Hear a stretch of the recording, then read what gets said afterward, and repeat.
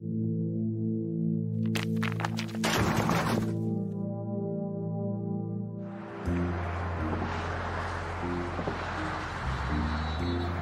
from the land that freedom forgot, the most listened to Second Amendment broadcast in the nation. We can't beat any of these gun control initiatives at the state level or the federal level anymore.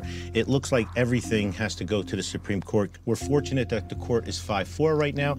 I still have a standing offer to anyone out there. If they want to take Ruth Bader Ginsburg zip lining, I will pay for the entire trip. Anthony Colandro hosts a pro-gun podcast for about 1 million listeners a week. I'm mic'd up, so careful what you say, because Vice News is the fucking enemy. And he's the owner of a gun shop and shooting range in suburban New Jersey. I noticed your business card says that you're a capitalist marksman. I own capitalist marksman. I trademarked it. I own the domain, and I have it tattooed on me. See? Capitalist marksman. Oh, yeah. There you are. Right there. All right. With the all-seeing eye. What does that mean, though? I'm a capitalist, and I never miss. Tune in.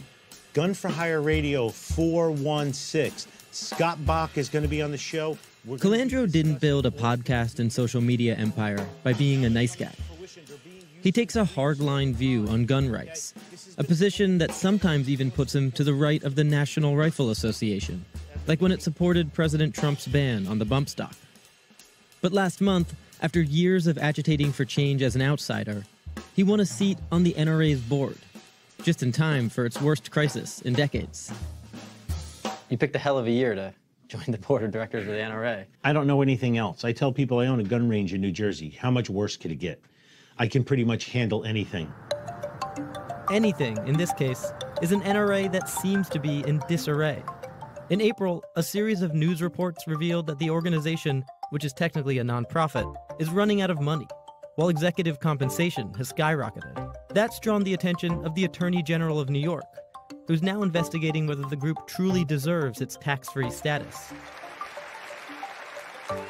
And there's palace intrigue. At the annual convention last month, then-President Oliver North tried and failed to oust CEO Wayne LaPierre. Are you proud of your freedom? Stand up and be counted then. Are you team Wayne LaPierre? I'm team NRA, and that includes Wayne LaPierre because he is our CEO and executive vice president right now. Yes. As far as the NRA is concerned, this is a small thing that will be cleared up when the Attorney General is done with their investigation. You will see full transparency of everything that's going on. Now the media is trying to get the NRA to have infighting, which is a horrible situation. But some of this is a self-inflicted wound, it seems like. You had Ollie North stand up and actually threaten Wayne LaPierre and try to actually kick him out of power. I mean, that infighting is real. That's not invented. Oh, yeah, of course. But what corporations don't have infighting? There's always going to be boardroom antics that go on. You load, close the cylinder, safe direction. Colandro's full-throated embrace of the NRA has surprised some people who hoped he'd be more of a force for change. I mean, as far as the people who follow you and love your social media and your podcast, some of them were pissed off. So why was that? Yeah, well, because they've lost faith in the NRA, and I think the NRA has done a great job, but I think they do a horrible job of selling what they're doing. Could you imagine New York, New Jersey, and California, the most oppressive anti-gun states?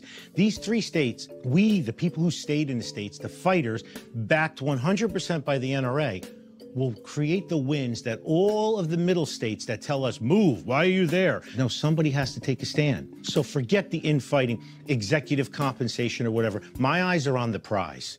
Make sure you get both ears. Easy. I'm not carrying the party line for the sake of carrying the party line. Right now, I'm carrying some of the party line because I don't want to endanger us. I've heard you say on your radio show that the only thing that can take down the NRA right now is division among its members. Correct. What do you mean by that? And that's the truth.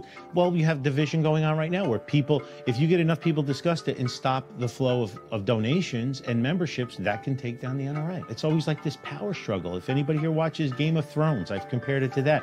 It's like this fight for the throne. This who wants the Second Amendment throne. Let's just get the job done. Who gives a crap who gets credit for it? Let's just get it done.